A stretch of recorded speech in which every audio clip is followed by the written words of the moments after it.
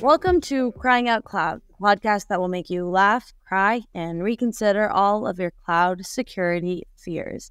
I'm Eden from the CTO team at Wiz, and I'm here with my amazing co-host, Amitai, from the threat research team at Wiz, and we are doing a very special episode on a big incident that took place over the weekend, which is a backdoor in XZ Utils that allows for an RCE.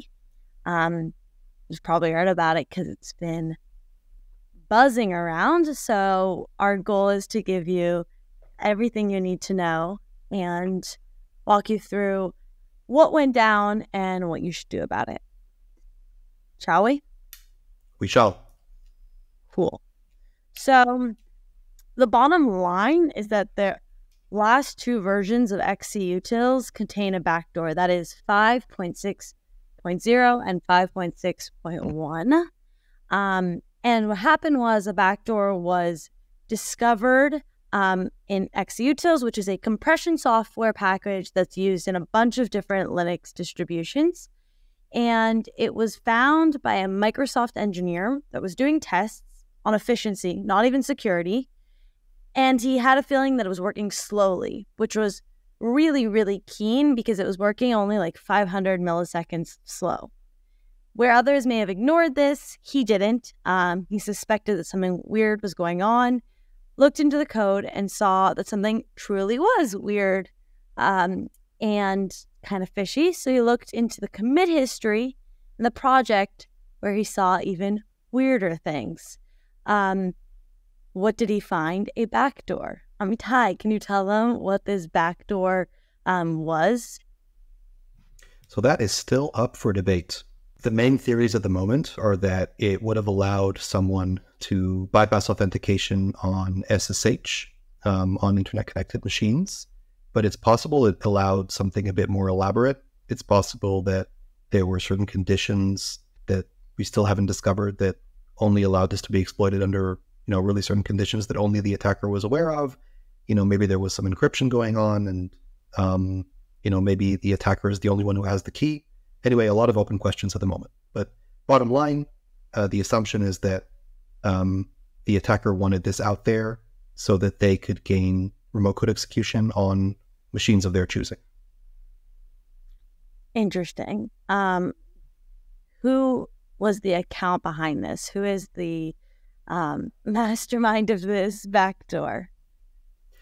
So the account on the open source project that did these fishy things was created in 2021.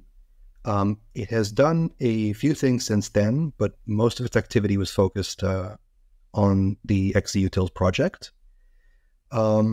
It's hard to say at the moment if this was a real person or not. It might have been like a sock puppet account that the threat actor behind this set up, solely for this purpose.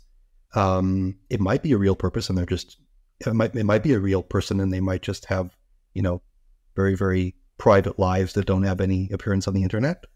But at the moment, nobody really knows who's behind this. There are a lot of theories going around. Some of this activity is similar to things that North Korean threat actors have done. Some of it is similar to what Chinese threat actors have done. It's all very effective and it's all very sophisticated. And has a lot of social engineering behind it. Yeah. So like the main point of interest here, and I think one of the reasons that people are really worked up about this, justifiably so, is that, this project had one maintainer for a long time. They admit that they had, mental health issues that were preventing them from giving the project as much attention as they would have liked.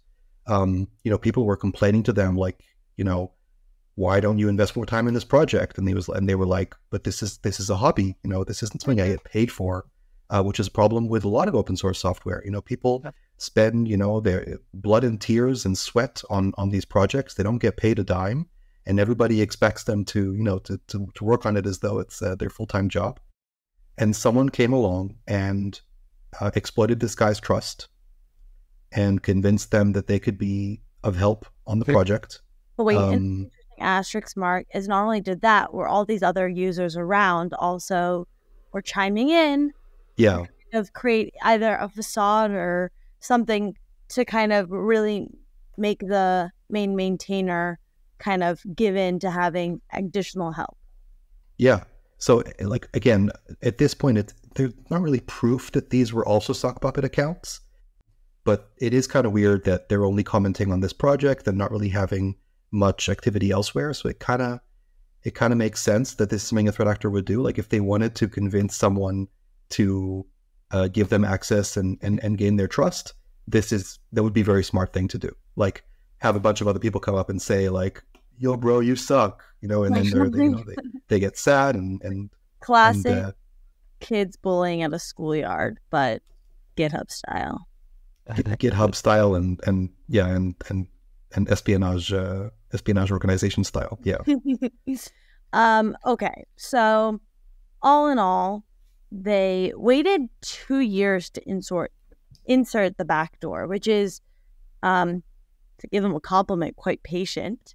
So they waited around for 2 years. They inserted this backdoor, and now we actually don't know how much this was leveraged. Yeah. So thanks to the Microsoft engineer who discovered this, it was only, out there for, I think, like a few weeks prior to being discovered. It's possible that they didn't even achieve their goals, right? Like, we don't know at this point if the backdoor ended up where it was supposed to be, if they were able to exploit this. But yeah, they waited a long time. It's possible that some of their earlier commits were also malicious in nature, since they had so much time to work on this. They might have been sort of scattering tiny vulnerabilities here and there wherever they had access. One interesting thing they did that people noticed pretty quick is they also submitted a PR to OSS Fuzz, which is a Google project that people use to test for vulnerabilities in open source software. And they had their commit accepted, and the commit, it essentially neutralized this fuzzer's ability to identify what they had done with this backdoor, which is really smart. And again, they gain someone's trust. They prove that they look like a real person that is doing real open source work. They're part of the community. And they were really smart about it. Fascinating. So I think also alluding to the fact that they did it really well, there's not much that can be done to prevent it. Like, in theory, that there's, you can calculate reputation of packages, but in this case, they did a lot of work to make it not look so suspicious. Yeah. Like, it's kind of sad to say, but there really isn't much you can do to defend yourself against this kind of attack. Like, if you are just an organization that is using computers, right? You're going to be using something that is sourced from some place that you can't actually check yourself. There is too much code in modern computers to actually, run tests against on your own. There's a lot of reliance on open source. Open source isn't inherently more secure or less secure than closed source. The only advantage is that when it's open, there are no secrets. Anybody can take a look and figure out what happened, which was a very good thing in this case. There are things that can make this harder. For example, you can use things like the Open Source Software Foundation scorecard, which sort of gives you metrics for how at risk is a repository.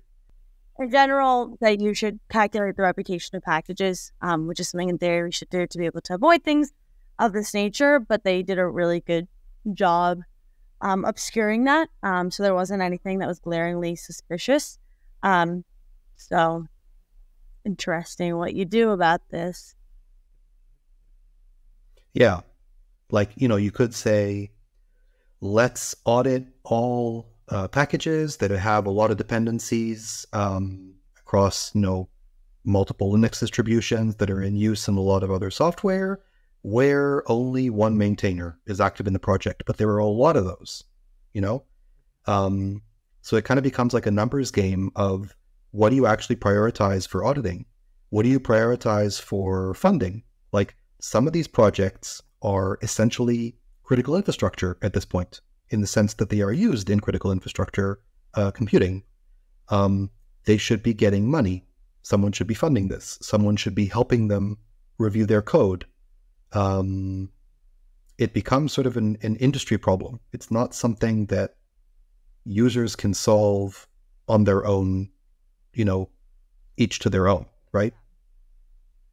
Okay, so what you should do about this, since we can't solve the whole problem overnight, is make sure you're downgraded to a version before 5.6 of XZ Utils. That's the first thing you should definitely do. Follow along with Linux distribution advisories. Definitely keep doing that. And what should you do if you were using an affected version? That's a really good question. So CISA has advised people that were using the affected version to kind of just, look at their logs, check for weird stuff, but that's kind of generic advice, and there's really not much you can do with that. Like, it does make sense to look at machines that had the affected version installed and try to see if you can see anything weird. But if you don't really know what you're looking for, and you don't really know what the exploit looked like, you don't really know what the purpose of all this was, then it's really going to be really hard to figure out if there's actually been exploitation in your network. I will say that it does make sense to try to check, but it's not like you can run a test, and if the test shows no results, then you can say, I must be okay. So I would say, best effort, check for weird stuff in your network, check for weird stuff on machines where they had this installed and were exposed to the internet and had SSH enabled, and, wait a bit for more conclusions to come out and to people to better understand how this thing worked and how it was exploited, so that you know what to look for, and then run those tests again while fine-tuning them to those conclusions. Yes. Probably follow the Wiz blog, because really, really helpful, very thorough work is being published there. And that's all for this episode of Crying Out Cloud, presented by this special episode very of Crying special Out Cloud.